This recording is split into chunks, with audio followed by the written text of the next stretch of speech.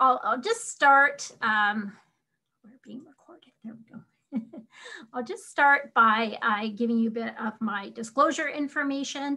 I've got some current research grants that are through CIHR, CABI, and the Briere Center for Learning, Research, and Innovation. Any honorary or travel that I've received has been from nonprofit organizations. And this particular program doesn't have any industry funding support. And as a result, I don't really feel like I have any industry type biases, but I will try as much as possible to provide information that is evidence-based where it exists for the frail elderly. So in terms of objectives this afternoon, what I thought would be good to talk about were approaches to appropriate prescribing and deprescribing for older people, and to give you some information that will help generate plans to support safe deprescribing. And we have just the 20 minutes to go over a lot of this information. So I'm going to give a lot of highlights, a couple of case examples, and provide you with some resources for further information. So in terms of background, where I'm coming from, I'm a pharmacist. I've been working, in the Briere Geriatric, I've been working in the Briere Geriatric Day Hospital now for 22 years. We're an interprofessional program. We have 3 physicians with care of the elderly training, nursing, social work, physiotherapy, occupational therapy, a psychometrist, and myself. I'm there 2 days a week. And then I also have a 3-day-a-week research position. And a lot of my research interests arise really from trying to address the challenges that I see in the day hospital. I'm referred many patients taking 20, 25, 30 plus medications. We often find that when we reduce doses or we stop medications, that people feel better. Their cognition improves, their falls reduce. And so it's really convinced me from that experience that deprescribing is very important to pursue. What we commonly see are patients taking a lot of CNS depressant medications and anticholinergic drugs that contribute to cognitive impairment and falls. We see that those signs and symptoms such as those and others are quite often not recognized as being potentially caused by a drug. And then other drugs are started to treat those conditions. And quite often drugs seem to have been continued often for many years when the reason and effectiveness is unclear. We quite often will get referrals from family physicians who've inherited a patient from someone else and they're not quite sure why certain medications are being taken. And people are often taking doses that were tolerated when they were younger, but those doses haven't been reduced as people got older and became more frail. So I've done a number of things to try to address these issues. In the 2000s, I worked in Ontario with integrating pharmacists into family health teams, assuming that the pharmacist-physician pair is able to address these kinds of issues together. We've also produced a number of case reports from the day hospital with examples of the kind of work that we do in deprescribing, and I'll give you a link to those later in the slides. About 8 years ago, we got some funding to develop evidence-based deprescribing guidelines, and you may be familiar with those from our website, deprescribing.org. We've also developed an online module for training for polypharmacy and deprescribing, and I've listed here our Twitter account and our website for you to look into after the presentation. In terms of definitions, the definition of polypharmacy used to be sort of a certain number of medications. I don't think it's necessarily a number, but it's really more where medications have been continued, where there's not the evidence for a lot of benefit or where there's more harm than benefit. And deprescribing really, I think, is just part of good prescribing. It's backing off when doses are high or stopping medications that are no longer needed or might be causing harm. And the difference between deprescribing and sort of non-compliance is that deprescribing is a planned and supervised process of dose reduction with monitoring by a healthcare provider to make sure that patients benefit from the process. So I thought it'd be good to start with this notion of principles of prescribing for older people. And I've tried to group them into about 6 different principles to think about. One is when you're looking at your older, perhaps frail patient, is decide if a medication is indicated or still indicated. And you have to answer questions about the effectiveness or the potential effectiveness of the medication, whether it's numbers needed to treat or effectiveness in that particular person. You need to think about, is there evidence in this population, frail, older people with multiple morbidities? What's the time to benefit in terms of adding a new medication? Are the targets such as blood sugar or blood pressure still appropriate given this person's level of frailty and their age? You want to choose medications with the least risk of drug interactions and adverse events and that are easy to take. And resources like RX files can help you compare medications and side effects. The CPS can help you decide whether a medication is maybe going to be too large to swallow, whether there's something sublingual that could be taken instead. You want to always use the lowest effective dose. And that is because older people handle and they respond to drugs differently. And I go into this in a lot more detail in a presentation that's actually recorded as a webinar on our website that I gave for the College of Family Physicians in December. If you want to know more about the pharmacokinetics and pharmacodynamics of drugs, you can take a look at that. You also want to inform people about possible side effects of medications and what to do when they occur. And it can be overwhelming, obviously, to give someone a list of hundreds of side effects, but I tend to think about the most important ones. So the kinds of side effects that land people in hospital are drugs that lower blood sugar and drugs that cause bleeding. So you want to warn people if that is something that could happen with a drug, they should monitor for that. Falls and confusion is something else that people should monitor for, as well as side effects that we know lead to common prescribing cascades, such as ankle edema from a gabapentinoid drug or a calcium channel blocker drug. You also want to consider the potential for any symptom to be caused by a drug, always asking that question, can this be caused by a drug? And asking patients about effectiveness and side effects routinely will help to identify problems early on. And the latter two are things that we're trying to train members of the public now to ask those questions more commonly. Can this new problem I have be caused by a drug? And how will I know the medication is working or causing a problem? So why deprescribe? Well, people might be having side effects from a dose being too high. They might have added effects with other medications. It might be unclear if the person's responding to a medication. The original reason may not be known. This is common for us, where the original prescriber is unknown or may have passed away, and the new family physician doesn't have that information about the original reason. The patient and the healthcare provider are often unable to confirm the effectiveness of a medication, especially again when it's been long-term. And quite often we find they're taking multiple medications for the same reason, and it's very unclear which medication is helping or if any of them are really helping. So we will often take action in those cases where there's a lack of clarity around the response to try to determine if there is a response. And this is an example from one of the case reports that we published. And I recommend you take a look at these. They're all listed on our website, but they are all written in such a way that they have instructions and worksheets for interprofessional case discussions. So they're very good for teaching and learning. And they're in CMAJ, Canadian Family Physician, and the Canadian Pharmacist Journal. And as I said, they're meant as an interprofessional case discussion. But this particular one demonstrates the combination of CNS depressant type medications, anticholinergic medications, medications that affect the cardiovascular system, all contributing to a loss of balance and falls and cognitive impairment and excessive sedation. So the challenge, of course, is you can identify that all these medications might be contributing to problems, but then how do you actually make a decision about stopping a medication? And that, I think, is what we'll probably get into when we discuss the case this afternoon. Because on one hand, you're weighing, if I continue the medication, there might be some benefits. It could improve a sign or symptom. It might reduce the risk of future illness. It might slow the progression of a disease. It might even cure a disease.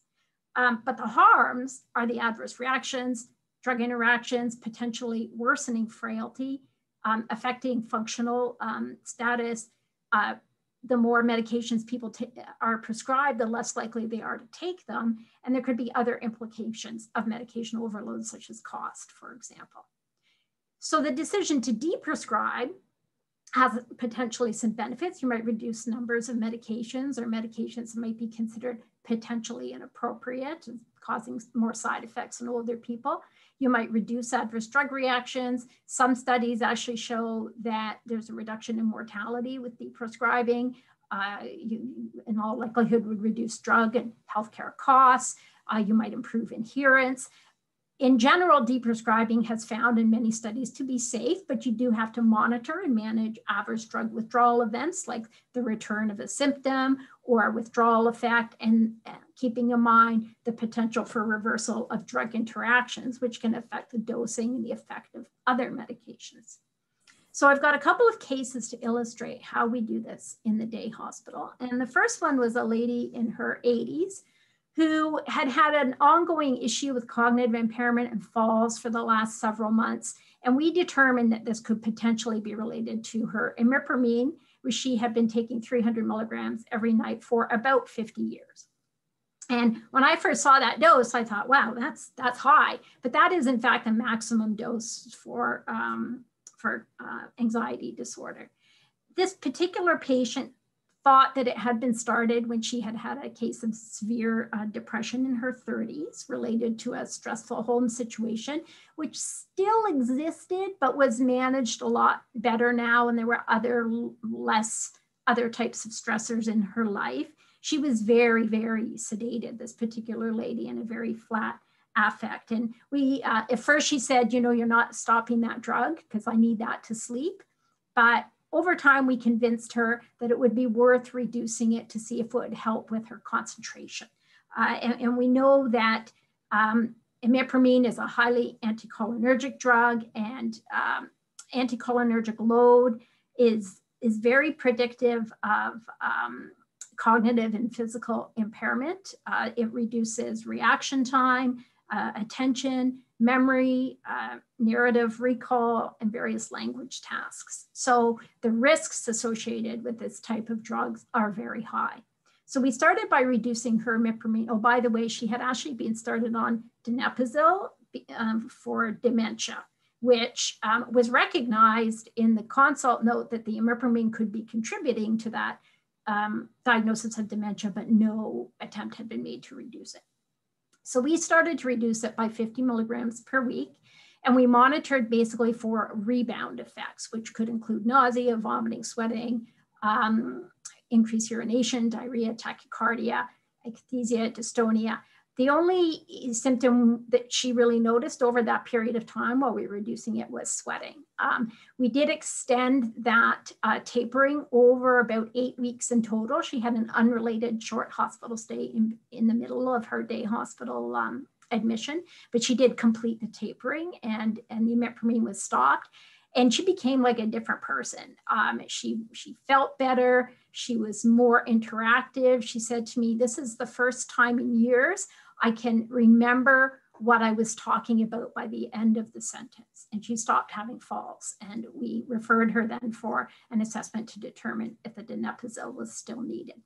So what I tried to do for each of these cases include resources. So at the bottom of the slide there, you see there's a website where you can calculate anticholinergic burden. I also highly recommend the RX Files, which is the academic detailing organization in Saskatchewan, because they have excellent resources on anticholinergic medications. And I've included just a couple of screenshots to show you one of their charts, which you can see actually imipramine is, where is it? Here in red, listed as being moderate to high anticholinergic activity. And so you can see all the different types of medications that can contribute to this anticholinergic problem. They also have a good section on the types of anticholinergic side effects that you might see and tips to deal with those side effects.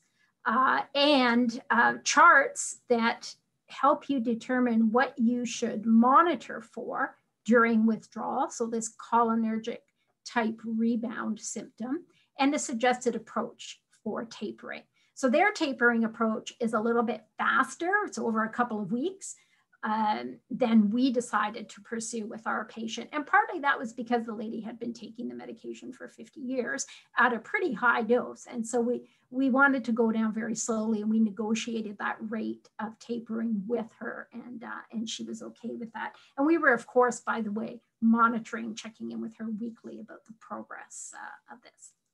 So for the second case, again, an older man with a number of anticholinergic effects, as well as some CNS depressant medications here, all contributing to, the dry mouth, thirst, hesitancy, dizziness, fatigue, trouble concentrating, falls. This is sort of the typical patient that shows up at the day hospital. And we, over time, and again, they're here for sort of 8 to 10 weeks, we tapered his trazodone, mirtazapine, and quetiapine, stopped all three, which he had been taking to help with sleep. And as David Gardner will talk to you more next week about cognitive behavioral therapy, but we implemented some of those strategies with him. We also lowered the doses of his citalopram and pregabalin. In terms of monitoring, the withdrawal of antidepressants, particularly SSRIs and SNRIs, is associated with a kind of flu-like syndrome that includes nausea, some imbalance, some sensory disturbances, some hyperarousal, and this FINISH acronym is helpful to remember that. We also monitored for pain as we reduced the pregabalin, and his mood as we reduced the citalopram. So the anticholinergic and CNS depressant effects improved. He was sleeping with no problem. Part of the reason he told us afterwards that he felt he was sleeping better was because his mouth wasn't as dry, so he didn't need to get up as many times during the night to drink. His mood was stable, and there was no difference in his pain despite the pregabalin reduction. So in terms of resources, I tried to find the best resource for medications that cause falls, but it essentially comes down to anything that affects the brain can cause falls. And I was at a great presentation yesterday by Jerry Medrisk. Dr. Albioni from Toronto spoke about this. And if you're interested in an hour's worth of discussion about medications that cause falls, you can touch base with the Jerry Medrisk group about listening to a recording of that presentation, which I believe is in a couple of weeks. Or medications that affect blood pressure, in particular orthostatic hypotension, can also contribute to falls. So in order to find information about the tapering of antidepressants, antipsychotics, the quetiapine in this place, gabapentinoids, the pregabalin, and monitoring for at-risk drug withdrawal events, a couple of resources you can check out are medstopper.com and again, RX Files. And I'm going to show you just the chart from RX Files, which gives some information about the withdrawal symptoms to expect, and then some specific information for each drug about how quickly you might see withdrawal symptoms happen and how quickly they might resolve. And so that's very helpful for developing a monitoring plan. You'll also remember I talked at the beginning of the presentation about the deprescribing guidelines that we've developed. This is an example of one of them, and it's for antipsychotic deprescribing for both behavioral and psychological symptoms of dementia, but also when an antipsychotic medication is being taken for primary insomnia. So in this case, quetiapine, 12.5 milligrams was being taken for insomnia. In that particular case, it's at such a low dose that we can simply stop it without tapering and then look at non-drug approaches to sleep management. And then I've also included for if you had a patient with a different antipsychotic in a much higher dose where you might want to consider the potential for withdrawal symptoms, that this information also is available in RX Files. And here you have the common withdrawal symptoms and a suggested tapering protocol. So there was a number of other resources to help you with deprescribing. Our website contains links to the guidelines that I mentioned, as well as to the other deprescribing networks, such as the Canadian Deprescribing Network. We've got some testimonials on our website, in particular in the patient and clinician stories. There's a great testimonial by a woman who discontinued her benzodiazepine over the course of about 6 months. And she talks about the challenges inherent with that and how she felt afterwards. And then there are also, as I mentioned, these different deprescribing webinars, including the one that I did in December that has a lot more detail than I can really cover in the 20 minutes today. There's also a link to the module. And I wanted to point out, because I get asked this a lot, how can you tell that a problem is being caused by a drug? And I have to say, I'm a big fan of Google. And when I've Googled, can such and such be caused by a drug, I often end up at the Mayo Clinic or Medline Plus, and they have great resources answering those questions. In New South Wales, there's a group that has been starting to develop a series of deprescribing guides for the topics that are consistent with those we've developed guidelines for. They tend to reference our guidelines, but they've presented the material in a little bit of a different way that might be suitable for different patients. And then I also highly recommend Jerry Medrisk and eConsult Ontario if you have a really complicated patient that you need a more comprehensive consult on. Just a screenshot of our website where you can find our guidelines and algorithms, a screenshot of MedStopper where you can input the name of the medication, and then it will provide a suggested taper approach and signs to symptoms to monitor for while tapering, and link you also to the BEERS and STOP criteria, which will provide you with the references and such for the rationale behind the medication being potentially problematic. And just wanted to highlight here for the CPS that they are starting to include a lot of really helpful information around dependence, intolerance, withdrawal, how to manage tapering, et cetera. So don't forget that that resource is there for you as well. And there were a couple of questions that the organizers, when we were talking the other day about this presentation, that they suggested. One was how to engage people in deprescribing. And so I've included here some of the common phrases that I find really helpful. These ones on the right-hand side in the bottom, medications that were appropriate then may not be as useful now. It's normal practice to reduce doses as people get older. People become more sensitive to side effects as they get older. People handle and they respond to drugs differently as they get older. These are all really helpful for normalizing the deprescribing process for people.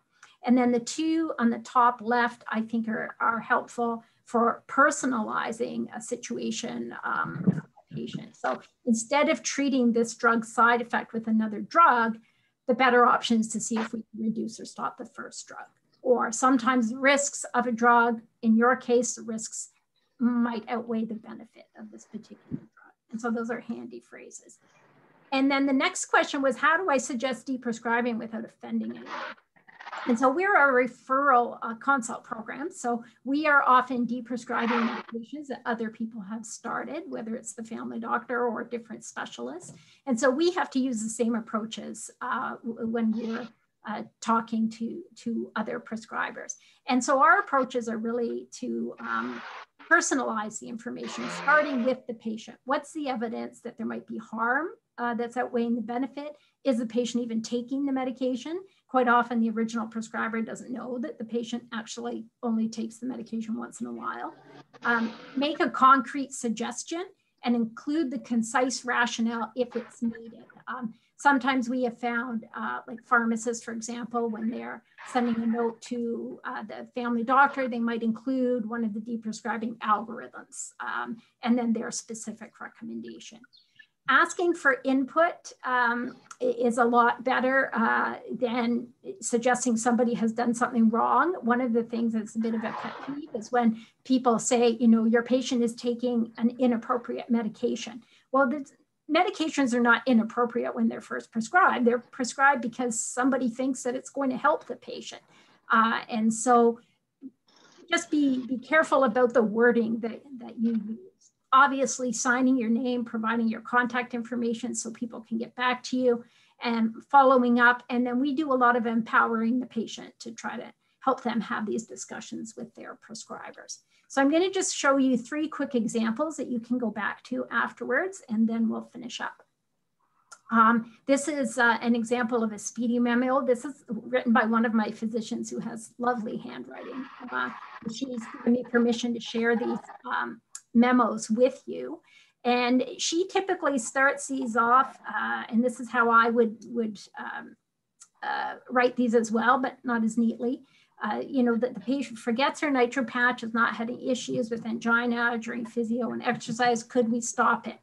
And you'll see the answer from the prescriber there. Yes. Medication compliance is sometimes not optimal. To simplify her regimen, can we switch from apixaban to rivaroxaban? Yes. She often forgets her noon Lasix, takes it later when she remembers, et cetera, et cetera. Yes. So you can see we try to word our questions so that yes and no answers are all that the prescriber has to write. And then there's a couple of more examples here. So we explain the rationale, why the patient's having their medication review, what we would like to get their input on. Here's the situation. We would like to do this. And then the person writes, I agree. And there's one more example here that you can take a look at. So my final plea as I finish up my portion of the presentation is to ask you to think about the kinds of information that will help other people or even yourselves down the line make deprescribing decisions. And the first one is to document the reason for the medication and the initial response. We find, and the family physicians we talk to find this, that information is often very difficult to locate. Monitor and document the response on a regular basis so that we know years down the road, is the drug still working? Share that information with the patients and with other healthcare providers. Most patients have no idea why they're taking medications, no idea if the medication is working. And that's something that I really think needs to change. And then I think, you know, right now, writing a repeat prescription is the default. That's the automatic view. What I would like to see switch in the future is that deprescribing is the default, and writing a repeat prescription is a new decision that's being made. So even just thinking of that will help you to think more consciously about when to continue or stop medication. And then I think for a lot of medications, there's an opportunity to talk about an exit plan at the very beginning of prescribing. You know, we're starting this sleeping pill now for this particular reason. The exit plan includes this. You know, they don't necessarily need to take this medication forever. Here's the exit plan for how we can eventually reduce it. And so I think thinking about those strategies early on is helpful as well. And there is one more slide, but it's really just one. I'll quickly show it, that gives a few websites and articles that help to identify effectiveness, potential for harm, time to benefit, and targets for medications. So I am all finished now.